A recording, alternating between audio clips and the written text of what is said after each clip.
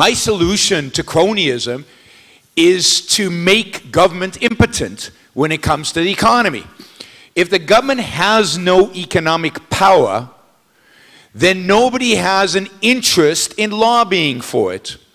The more power the government has, the more cronyism there is.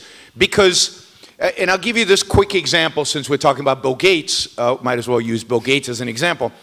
In 1995-96, Microsoft spent on lobbying in the United States exactly $0.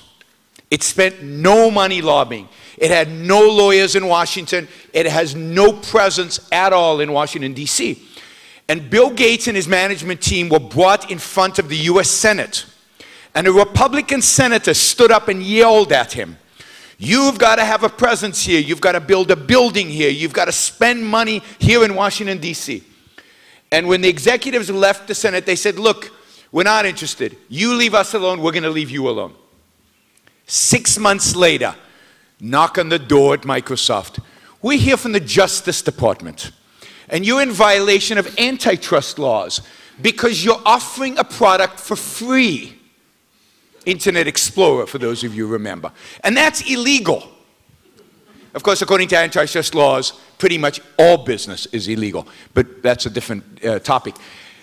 Guess how much Microsoft today, after 20 years in the court system, being monitored by government, being regulated by government, basically destroying their business, guess how much money they spend today on lobbying in Washington, D.C.?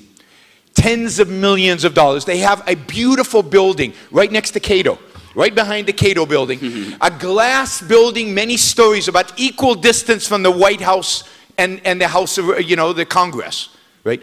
Now, they learned the lesson. If you don't play the politician's game, the politician will come after you. So you want to make cronyism go away?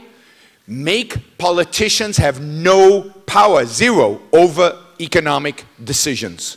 So I believe in rewriting the American Constitution to include a separation between state and economy.